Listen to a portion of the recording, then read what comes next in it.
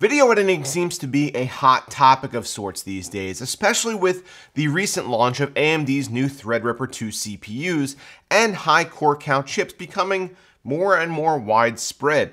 Not only that, but everybody and their grandmother is now trying to get into streaming or YouTube. And recording your gameplay to edit it later and upload it to your channel is becoming a real thing.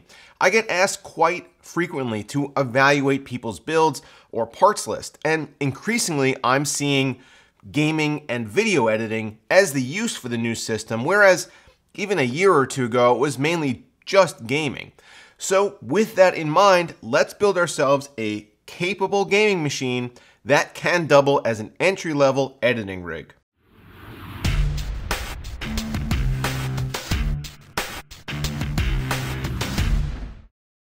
I'm going to put this video together a little bit differently than others in this monthly build series so far.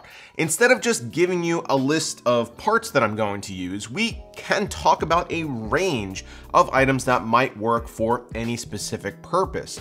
That's why you see so many boxes on the table here in front of me and why I have so little room.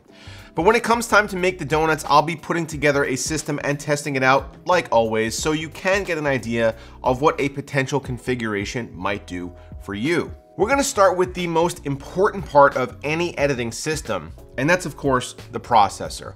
Right now, both Intel and AMD are making a case for being the best budget option, believe it or not. As while AMD offers more cores and threads at every price point, a program like Adobe Premiere can leverage Intel's onboard graphics processor and chop some serious time off of your exports. For this video though, we're gonna stick with AMD, and my first choice for an entry-level editor would be either the 6-core Ryzen 5 2600 or the 8-core 2700X. Of course, the first-gen Ryzen parts would work just as well, so if you've spied a killer deal on a 1600 or a 1700, I wouldn't fault you at all there. These chips will give us the computational horsepower necessary to scrub through complicated timelines, and over the past year and a half, through BIOS updates and better optimization, they've actually also become really good gaming CPUs as well. I would definitely shy away from some of the lower end parts with 4 cores though, as they likely could become a little overwhelmed as your edits start to get more complex. My choice for this build, the Ryzen 5's 2600. While this isn't necessarily the next most important aspect of our build today, whichever processor you choose is going to be working hard. Across the board, core utilization while exporting videos is often at 95% or higher, and as some exports can take 20 or 30 minutes or even an hour or more, you don't want your processor roasting and subsequently throttling. So for our build today, we're going to use the new Deepcool Castle 240 RGB cooler. The RGB specifically makes you edit faster, so everybody knows that. But besides its killer looks, this 240mm radiator should do a great job of keeping our CPU at a reasonable temperature. I think this is probably an appropriate size for a Ryzen chip, although if you go for something like even up to an 8700K or one of Intel's HEDT parts, you might want to step up to a 360 instead, as those can generate a lot of heat. Next up on the list of most important parts is memory. Video editing eats up memory like I eat up sushi, which is to say quite often, and probably while getting soy sauce all over myself. While it's technically true that you can edit videos with as little as even 8 GB of memory, no editor worth his salt would be caught dead with less than 16. Especially when dealing with the Ryzen platform, make sure you have a compatible kit of 3000 speed memory or above. This kit of Corsair Vengeance LPX is a great example. You'll be able to run at 2933 MHz without an issue, and it has broad compatibility among motherboard manufacturers. Personally though, I like 32 gigs for this task, so for this build, not only will we be stepping up our capacity to 32 GB, but we'll also be maxing out our RGB game once again with the Corsair Vengeance RGB Pro kit. Ideally, if I was gonna go for 32 GB, I'd want to have 2 16 gig DIMMs if possible versus 4 8 gig DIMMs, but I think we should still be able to hit our target frequency with maybe just a little tweaking. After memory, we're going to move on to storage, and for this I actually recommend a couple of different things. One, of course, you'll want a decently fast SSD for your operating system. For this, we're going to use ADATA's SX6000 512GB M.2 NVMe SSD. It's not the fastest out there, but it's relatively inexpensive. I got this one for $100 on sale, and it has good initial capacity. Next, you'll also need a larger storage device for your video files, and trust me when I tell you that these things add up fast. I recommend at least 2 terabytes of mass storage to start with, and preferably more if your wallet can handle it. This is a WD 4 terabyte black drive, and I definitely recommend sticking with spinning platter hard disks for this purpose, given the cost difference at this capacity level, especially if this is an entry-level system. Additionally, if you're serious about editing, you'll want what's called a scratch disk. This is either a separate partition on one of your drives or an entirely different drive altogether. This is the place where Premiere will store captured video and audio or preview files that it needs to use while you're scrubbing through an edit. If you're familiar with bartending technology, it's basically a speed rail for your editing software. We won't be installing one of these today, but in my main system, I use a second, smaller M.2 drive, and it results in a noticeable boost in smoothness. Our next concern is power, and this goes back to exporting and full system stress for long periods of time. I would definitely recommend an 80+ gold rated unit if it fits within your budget. For our specific configuration today, I might even feel fine about going down as low as 550 watts or so, but for this build we're going to roll with something with a good amount of headroom, the Antec HCG 750 watt power supply. I haven't used an Antec power supply in a build in a long time, but this one actually ticks all the boxes. It's got a 10-year warranty, all Japanese capacitors, it's fully modular, and it says gamer in big bold letters on the side of the box, so that's always a bonus. Of course, we'll want to have a motherboard capable of handling our processor, and preferably one we can also overclock on. So for that duty, we'll turn to the Asus TUF B450M Plus Gaming. This is a micro ATX board, and while of course any B450 or X470 motherboard will likely do just fine, as you'll see in a minute, this is going to be a micro ATX build, and the TUF B450 will slot in nicely. You can also go with something like this MSI B450 Tomahawk if you're thinking full ATX, or this Asus ROG Strix X470i if you're looking to go even smaller. Just be sure to verify that whichever board you choose has decent power delivery and will allow for a strong overclock, as our 2600 has a lot of work to do.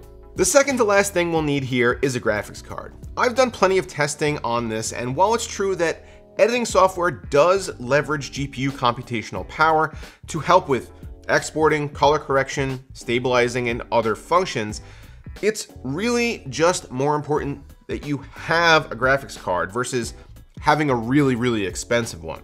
Jay from Jay's 2 Cents also did a full video on this where he benchmarked Premiere using everything down to I think like a GTX 950, and it made only small differences. So the end result here is pick what fits within your budget. I was having a hard time deciding between the EVGA GTX 1060 and this Sapphire RX 580, but I haven't used an RX 580 in any build in what feels like years.